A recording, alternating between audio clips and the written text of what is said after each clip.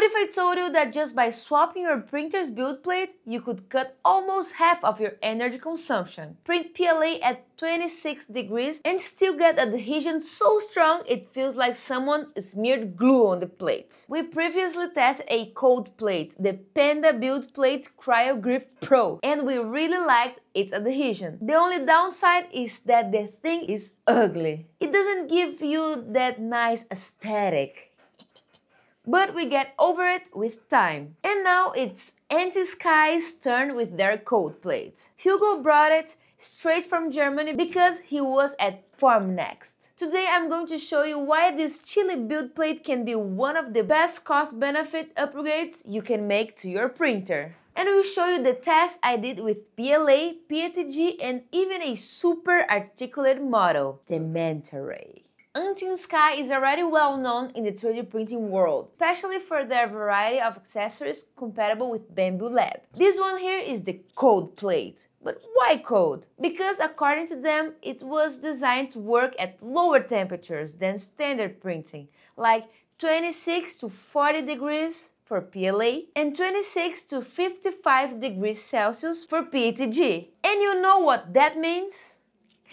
Less energy consumption and less warping thanks to better adhesion. Now let's talk about the plate's construction. It has a traditional magnetic base, super flexible, which helps pop print off after printing. Nothing new there. But things start to get interesting at the top. This plate is textured and matte with an almost velvety finish and is treated to be oleophobic.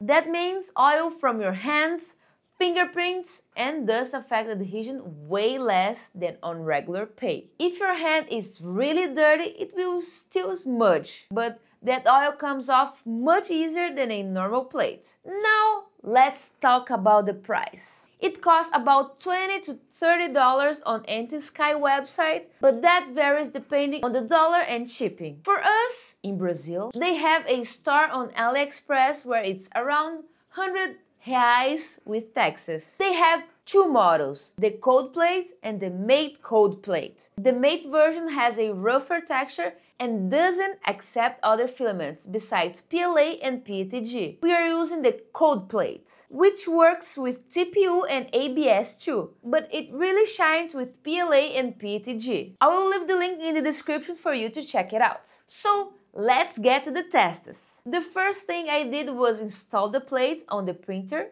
and ran calibration. Then you go into the slicer and change the plate type. I had it set to texture paste plate and I changed it to cool plate. Then you go to your filament, click the three dots, edit, and in the cool plate section you'll see two values, first layer temperature and other layers temperature. For the first test, I left the first layer at 65 degrees, but changed the others to 26 degrees Celsius, which is the minimum recommended on their website. With the first layer at 65 degrees, which isn't cold at all, everything went fine. After that, the plate cooled to room temperature and dropped to about 28 degrees. I got a little nervous, but the print finished successfully. Before removing the print, I let it sit there for hours, and when I finally went to take it off, it was still super stuck, but surprisingly, easy to remove. But when I took the print off, I noticed the plate was heavily marked. That was a downside. It's pretty at first, but after printing, it gets all marked. I thought those marks might be from the high first layer temperature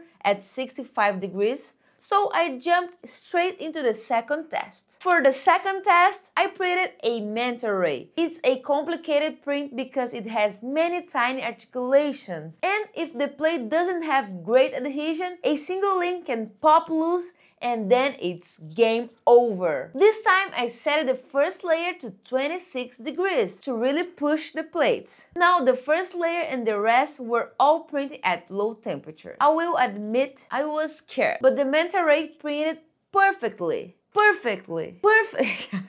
And even hours after finishing, it was still firmly stuck. I really liked. The only thing I didn't like was the marking again. I thought it was because of the high temperature in the first test, but nope. It marks easily no matter what. To challenge it even more, I printed a file that's supposed to be an overhang stress test. It has a tiny base and a very steep angle. It's the type of model that will detach instantly if the plate isn't perfect. The test was going extremely well at 26 degrees, but at 96% it detached from the build plate. It was so close to finishing.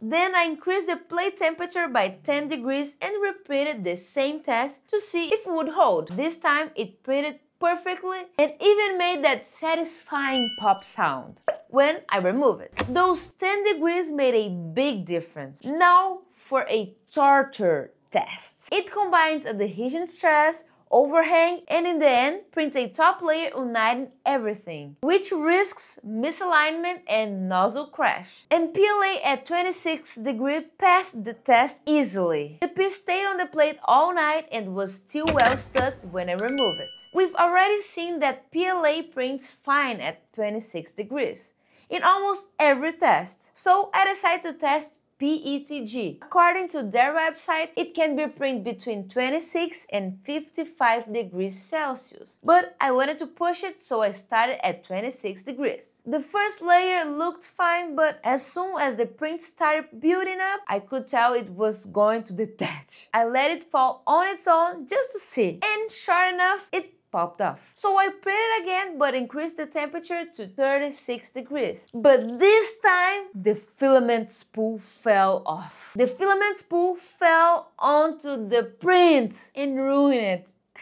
I printed again and only removed the piece the next day, and it was still firmly stuck to the plate. Now let's talk energy savings. Here's I will show you the data Hugo measured with a wattmeter, and we'll show the real energy saving when using a cold plate. We did this test on the CryoGrip, but since the temperatures are the same, the energy consumption is also the same because it's the same printer. For PLA, the print took about an hour to 1 hour and 10 minutes. In the second test, same file, plate at 35 degrees, the result was shocking. You get 50% reduction on cost right away just by changing one print settings and using a different plate. And remember, the Antinsky plate was printing at 26 degrees, so the consumption would be even lower. For PETG, the first print at 80 degrees and then at 50 degrees, we saw around a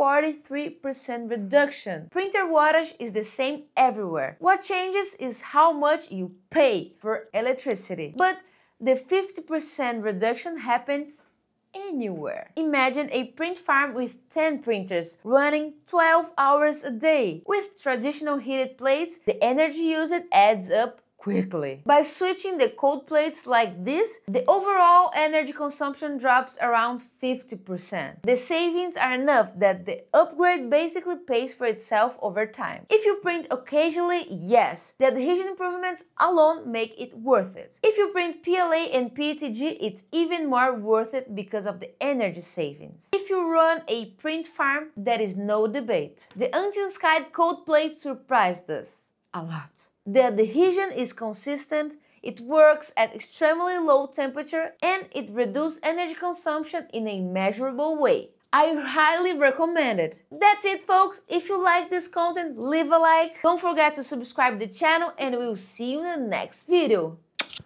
Bye-bye!